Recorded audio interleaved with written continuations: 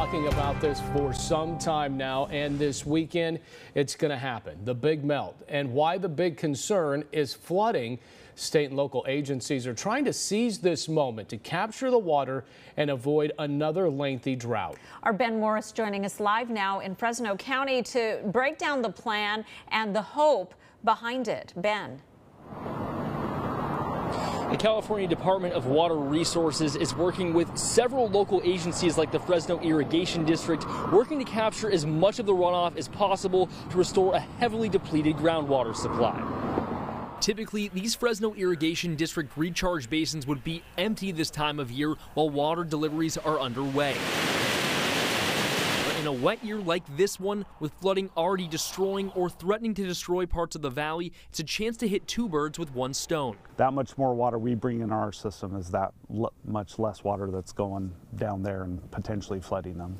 Bill Stretch with the Fresno Irrigation District says they're working with the California Department of Water Resources to fill recharge basins just like these around the area. The district wants to put water back into the aquifer to sustain ag and communities for the future. In those drought years, like we just came out of 3 drought years, we did not have enough surface water supplies for the growers and for the cities, and so they have to turn on their wells and rely on that aquifer. And while it might sound like a complete win-win, it's not going to totally eliminate some areas, the impacts that some areas are going to experience, but it will really demonstrate that we're doing everything we can to minimize those impacts. Over 100 other recharge banks along the Sierra are receiving water diversions. The DWR is also allocating funds for things like pumps and additional basins so more water can be captured. Groundwater is a very important part of California's water supply. It's typically 40 to 60% of our total use. And it's really the prime opportunity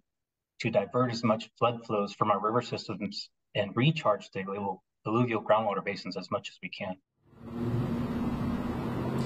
It's a shimmer of good news from so much excess moisture, but the DWR claims it would take years of recharging groundwater like this to get California out of a water crisis. Reporting live, Ben Morris, KC24, local news that matters.